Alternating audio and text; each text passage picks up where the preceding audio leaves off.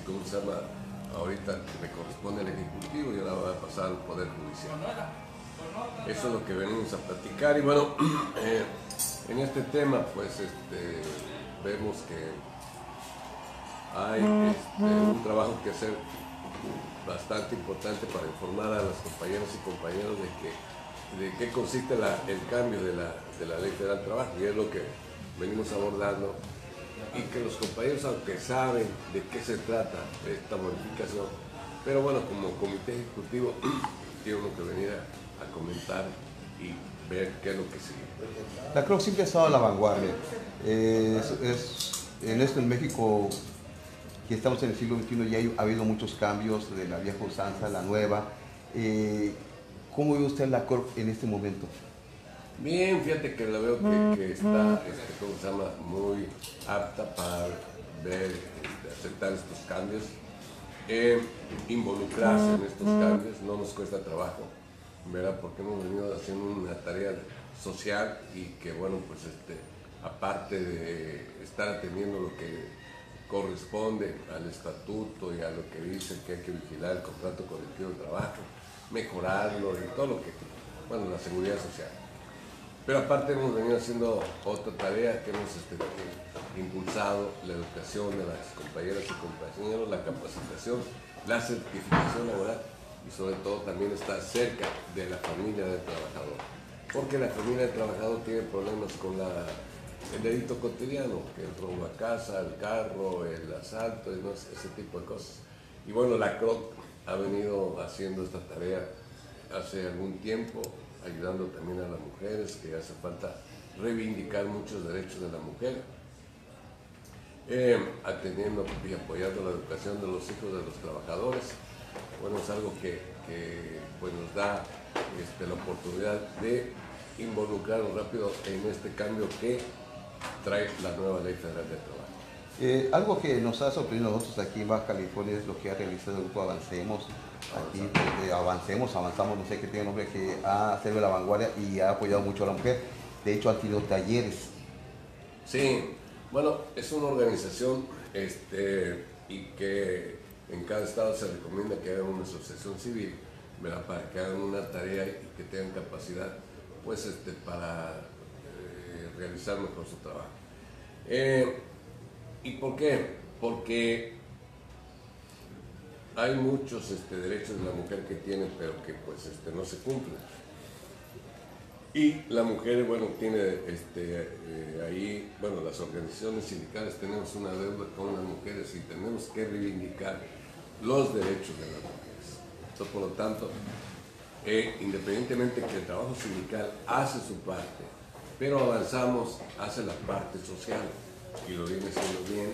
Y viene ayudando a la mujer que muchas veces que tiene una vocación empresarial, entonces, bueno, le ayuda a que tenga su propio negocio, que tenga su propio, y le ayuda a hacer su proyecto. Y bueno, pues hemos tenido muchos casos de éxito de que ya las mujeres, ya cuando tienen su propio negocio, son independientes y tienen autonomía económica, y eso es parte del trabajo, ¿no?, de reivindicar esos derechos de la mujer. Entonces Avanzamos aquí en Baja California, tiene buenos resultados, hay un trabajo importante, y a nivel nacional también se viene haciendo. En algunos estados más, en otros menos, pero Avanzamos viene dando resultados, y bueno, va aparejado a los grandes cambios que se están dando.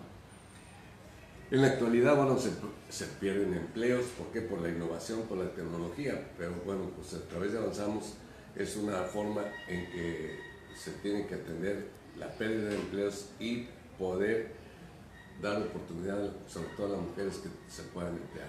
Entonces, bueno, también tiene contemplado que hay que hacer cooperativas, hay que hacer otro tipo de asociaciones, porque de esta manera el gobierno federal va a apoyar mucho a las cooperativas de mujeres, y esas cooperativas van a tener sus programas y va a ayudar a que las mujeres, verá, que no tienen empleo, a través de las cooperativas resuelvan la problemática que hoy se tiene. Así que bueno, eso es parte de lo que viene haciendo avanzamos y que tenemos buenos resultados.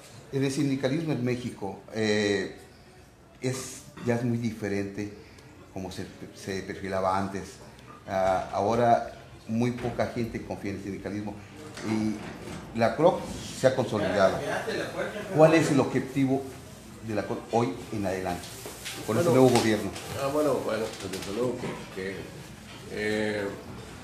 tenemos nosotros ahí un rezago, ¿verdad? Y que tenemos que estar combatiendo. A ver, los contratos de protección que existen en algunos lugares, en algunas ramas, no en todas las ramas, pero en algunas ramas, sobre todo el comercio y de servicios, ahí hay la contratación de protección. Ahí tenemos un reto y estamos trabajando para terminar con los contratos de protección. Hay nuevos empleos y que tenemos que trabajar ¿para qué? Para que en esos nuevos empleos llegue la seguridad social.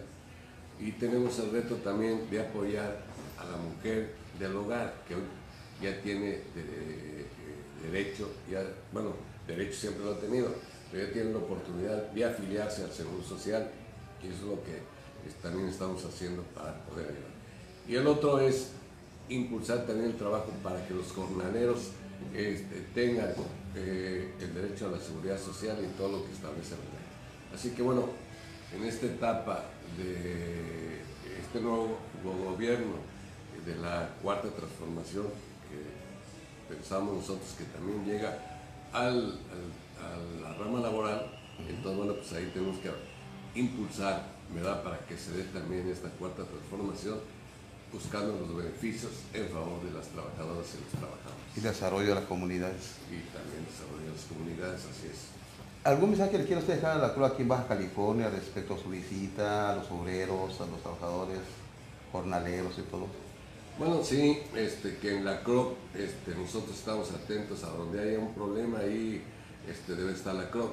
A donde haya falta de que se cumpla la ley, tanto federal de trabajo como la de seguridad social, ahí está la CROC para atenderlo.